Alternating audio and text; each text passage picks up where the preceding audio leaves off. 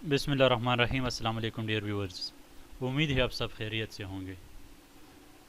इस बुक से हमने 10 चैप्टर्स उठा रखे हैं। 10 लेक्चर्स में हम इसको कवर करेंगे। ये हमारा तीसरा लेक्चर चल रहा है। इससे पहले हमने ऑपरेटिंग सिस्टम और कंप्यूटर नेटवर्किंग के लिए के 2 चैप्टर्स हमने कवर किए हैं पिछली वीडियोस में। आप देख सकते हैं ये इसका पार्ट 2 है। इसका पार्ट 1 भी आप मेरे चैनल से देख सकते हैं। अगर आपने असिस्टेंट डायरेक्टर के लिए तैयारी करनी है, उसका सिलेबस देखना है, उसका कोर्स कंटेंट्स देखना है, उसका प्रीवियस पेपर देखना है और रिलेवेंट बुक्स जो है या कंसर्न बुक जो है आप उसको देखना चाहते हैं, तो मैंने पहली वीडियो इसी पर बना रखी है। आप मेरे चैनल टेस्ट स्मैशर से आप देख सकते हैं। तो चलिए लेक्चर नंबर 3 को स्टार्ट करते हैं। याद रखें कि मैंने इस बुक से 10 चैप्टर्स उठा रखे हैं और 10 वीडियोस का लेक्चर्स मैंने शुरू की है, जो इसका तीसरा लेक्चर ये चल रहा है। तो आइए शुरू करते हैं। इस लेक्चर में हम डेटाबेस मैनेजमेंट सिस्टम को कवर करेंगे। तो सबसे पहला क्वेश्चन जो है, विच normal form is considered adequate for relational database design. Very important topic है। अगर आपको नॉर्मलाइजेशन का पता नहीं है, उस नॉर्मल फॉर्म्स की पता नहीं है, तो मेरे ख्याल से आपने डेटाबेस सिरे से देखा ही नहीं है। ज़रूर एक क्वेश्चन इसमें से आता है, ठीक है। ये और बात है कि अनएक्सपेक्टेड टेस्ट आ जाए, जिस तरह प्रीवियस लेक्चरशिप का आया था, तो उसमें पीएल स्किल से क्वेश्चंस आए थे जो सिरे से न बीएस में है और न मास्टर के कोर्स या सिलेबस में है। तो वो दूसरी बात है, वो अलग सी बात है। अगर एक अनएक्सपेक्टेड टेस्ट वो बना ले, अगर कॉमन सा टेस्ट वो बनाते हैं, तो नॉर्मलाइजेशन से एक क्वेश्चन ज़रूर वो उठाते हैं। तो आपको पता होना चाहिए first normal form, second normal form, third normal form, fourth normal form, BCNF and fifth normal form. तो उन सारे का पता आपको होना चाहिए। तो जो रिलेशनल डेटाबेस डिज़ाइन है, उसके लिए सबसे मौजू जो नॉर्मल फॉर्म है वो है third normal form. Next question है, the concept of locking can be use to solve the problem of lost update, uncommitted dependency and consistent data. ये तीनों ठीक ऑप्शंस हैं। नेक्स्ट क्वेश्चन पे चलते हैं। Question number 4, a functional dependency of the form x y is trivial if, इसमें A correct option है, ठीक है। Next question, fifth number, if every none key attribute is functionally dependent on the primary key, then the relation will be in third normal form, ठीक है। तो C उसका correct option है। याद रखिए पार्शियल डिपेंडेंसी क्या होती है, फुली फंक्शनल डिपेंडेंसी क्या होती है, ट्रांजिटिव डिपेंडेंसी क्या होती है, तो ये सब आप पहले देख ले, उसके बाद जो है आप MCQs पे जाएं। और नेक्स्ट क्वेश्चन है, the column of a table is referred to as the attribute. Remember, tuples जो है रिकॉर्ड्स को कहते हैं, रोज को कहते हैं, और एट्रीब्यूट जो कॉलम्स होते हैं, ठीक है, तो कॉलम्स को एट्रीब्यूट कहते हैं। नेक्स्ट क्वेश्चन पे चलते हैं। अगर आपने ये बाकी क्वेश्चंस देखनी है जो मैंने टिक नहीं की है, तो आखिर में मैं इसका आंसर की दूंगा, तो आप इनके साथ कंपेयर कर सकते हैं। नेक्स्ट क्वेश्चन है, गिवन द फंक्शनल डिपेंडेंसीज। ये एरो का सिंबल जो आपको दिख रहा है, ये डिपेंडेंसी का सिंबल है, ठीक है। हम इसको इस तरह रीड करते हैं, W is dependent on X, Y is dependent on X, Z is dependent on Y and so on, ठीक है। तो उसका जो करेक्ट ऑप्शन है क्वेश्चन नंबर 11 का, वो है B, यानी कि Z डिपेंडेंट है W पर, ठीक है। तो इसका करेक्ट ऑप्शन हो जाएगा। नेक्स्ट क्वेश्चन जो है, what are the potential problem when a DBMS executes multiple transactions concurrently. Concurrently mean at a time, जब मल्टीपल ट्रांजैक्शन को एट अ टाइम एग्जीक्यूट करते हैं एक डीबी में, तो कौन से प्रॉब्लम्स आकर हो सकते हैं। ठीक है, तो the last update problem, the dirty read problem, the unrepeatable read problem and the Pantum problem. Question number 12 में ऑल ऑफ दीज ठीक ऑप्शंस हैं। ठीक है, नेक्स्ट क्वेश्चन है the data flow model of an application mainly shows. Question number 13 का जो correct option है वो है बी, यानी processing requirements and the flow of data. Next question है which of the following desired features are beyond the capability of relational algebra।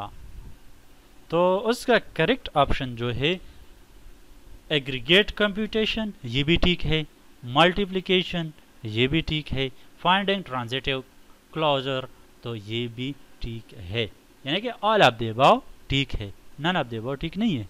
ठीक है, इसकी जगह अगर ऑल ऑफ द अबव होता तो डी ऑप्शन पर ठीक हो जाता।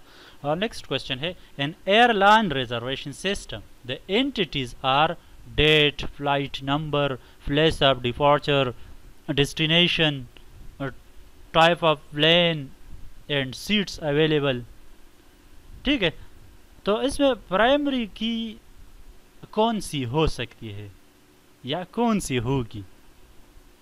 ठीक है, तो इसमें जो flight number plus debt primary की हो सकती है, तो सी उसका करेक्ट ऑप्शन हो जाएगा। In an ER diagram Ellipsis represents, देखिए जो एंटिटी होती है ना, ये रेक्टेंगल से हम रिप्रेजेंट करते हैं, एट्रीब्यूट्स को हम एलिप्स से रिप्रेजेंट करते हैं, और जो रिलेशनशिप होता है ना, ये डायमंड सिंबल से रिप्रेजेंट करते हैं। ठीक है, तो 19 क्वेश्चन नंबर 19 का जो करेक्ट ऑप्शन है वो है सी। नेक्स्ट क्वेश्चन है the set of formatted values for each attribute is called. Question number 20 का सी इसका करेक्ट ऑप्शन हो जाएगा। The set of formatted values of each attribute, यानी कि possible values of N attribute, इसको हम डोमेन कहते हैं। इंपॉर्टेंट क्वेश्चन है, नेक्स्ट पे चलते हैं। In an entity relationship y is the dominant entity and x is subordinate entity, which of the following is are incorrect, यानी कि नीचे दिए गए ऑप्शंस में कौन सा ठीक नहीं है, यानी कि गलत है। क्वेश्चन नंबर 21 में सी ऑप्शन जो है वो है इनकरेक्ट, यानी कि operationally x is deleted, so is y। बाहर के क्वेश्चन थोड़ा सा डिफ़िकल्ट है, पहले समझने की कोशिश करें, उसके बाद जो है उसका आप सही जवाब दे सकते हैं। नेक्स्ट क्वेश्चन है a data model is a collection of conceptual tools for describing. उसका सही ऑप्शन है option number C, data relationship, data semantics and consistency constraints. Student and courses enrolled is an example of, देखिए students and courses enrolled। Question number 26 में D option जो है वो है many to many relationship, और जाहिर सी बात है many student related to many courses and many courses are associated to many students, so many to many relationship जो है इसका सही ऑप्शन हो जाएगा। नेक्स्ट क्वेश्चन जो है relationship produced from N ER model, ER mean entity relationship model, will always be N. Question को समझने की कोशिश करें। क्वेश्चन नंबर 27 का जो राइट ऑप्शन है वो है ऑप्शन सी, अल्टरनेट की इज अ कैंडिडेट की that is not a primary की, ये तो बिल्कुल ठीक है। एंड अल्टरनेट की इज अ प्राइमरी की that is not a candidate, no.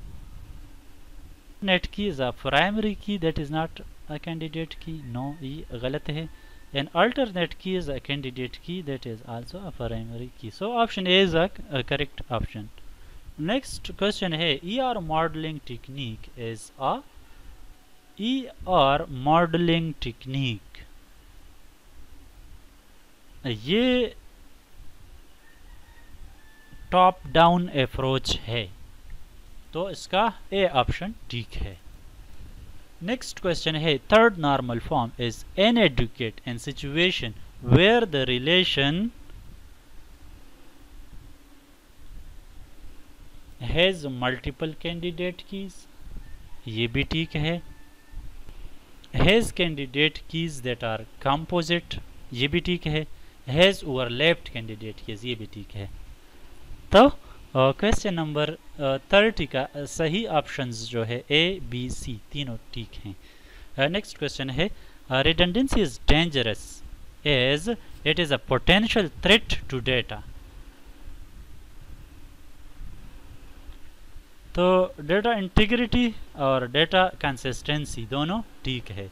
A B दोनों ठीक है. An attribute of one table matching the primary key of another table is called as foreign key. So question number 33 का right option जो है वो है A. Next question है a primary key if combined with a foreign key create parent-child relationship between the tables that connect them. So A इसका सही option हो जाएगा.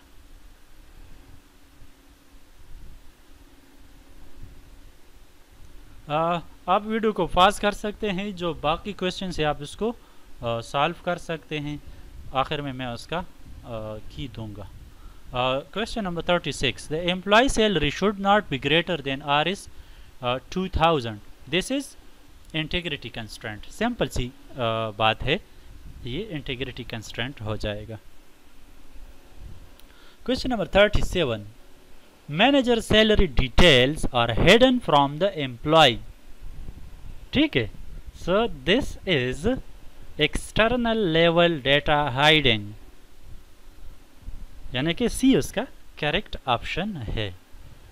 नेक्स्ट क्वेश्चन है a trigger is a statement that is executed automatically by the system is a side effect of a modification to the database. So D उसका correct option हो जाएगा. Which of the following schemes are used for ensuring atomicity? So इसका जो correct option है वो है A, B and C. तीनों इसके correct option हैं. Question number 47. Generally speaking, for a weak entity set to be meaningful, it must be part of a one-to-many relationship. यानी B उसका correct option है. Next question है if a relation scheme is in BCNF, then it is also in first normal form, second normal form and third normal form. So तीनों में ज़रूर होगा, इसके बाद जो है वो BCNF में होगा. तो A, B, C तीनों ऑप्शन करेक्ट हैं. नेक्स्ट क्वेश्चन है consider the following set of functional dependencies on the scheme A B C. ठीक है, ये इसके डिपेंडेंसीज हैं. आप देख सकते हैं B C dependent on A, C is dependent on B, B is dependent on A and C is dependent on A B. तो इसका करेक्ट ऑप्शन जो है वो क्वेश्चन नंबर 49 का करेक्ट ऑप्शन जो है वो है ए. नेक्स्ट क्वेश्चन है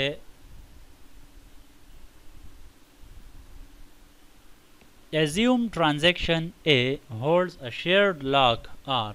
If transaction B also requests for a shared lock on R, it will immediately be granted. So उसका सही ऑप्शन जो है वो B हो जाएगा. So ये इसके आंसर कीज हैं. इसके अलावा जो है मैं आपको बताता चलूँ कि डेटाबेस में 3 लेवल स्कीमा जो है उसको ज़रूर देखना है.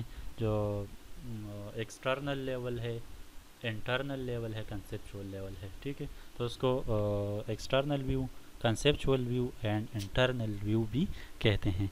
3 लेवल आर्किटेक्चर आप ज़रूर पढ़ लें. उसमें से मे भी एक MCQs पॉसिबल है कि आ जाए अगर डेटाबेस में से वो उठाता है। अगर इस वीडियो में आपका कोई सवाल हो जहन में और कोई डाउट हो जहन में तो आप मुझे व्हाट्सअप कर सकते हैं, मैं आपको बता दूंगा इंशाल्लाह। Thanks for watching.